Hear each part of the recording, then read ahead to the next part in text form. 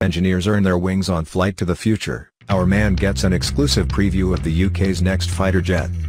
A simulator pilot guides a jet along a ladder-like line, snaking through the valleys of North Wales. The imaginary aircraft twists through O-shaped loops on the screen. It may look like a video game, but actually it's a lot more than that, says Jon Wiggall, a flight test manager at defense giant BAE Systems. The simulator is part of a multi-billion-pound program to deliver Tempest, the UK's next-generation supersonic stealth combat aircraft, by 2035. The project uses digital technologies to predict how the aircraft will operate and then makes tweaks to the design. The idea is to save time and money by identifying issues before it is actually built. A real-life demonstrator will be in the air by 2027 before Tempest itself finally takes shape, replacing the Eurofighter Typhoon. Engine maker Rolls-Royce has been testing advanced technology for the plane in Bristol while successful ejector seat trials have taken place in Northern Ireland.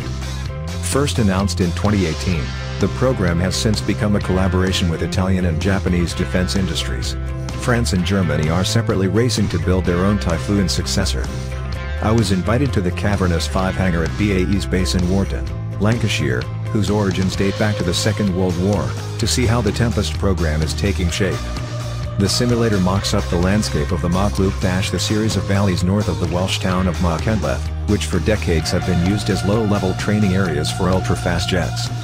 10 pilots, led by ex-RAF flyer Steve Formoso, have been putting Tempest through its paces electronically since March 2020, with 125 sorties lasting a total of 170 flying hours, but without worrying the sheep. It's a lot of fun, says Wiggall. It ensures the jet systems will operate smoothly whatever your flying style.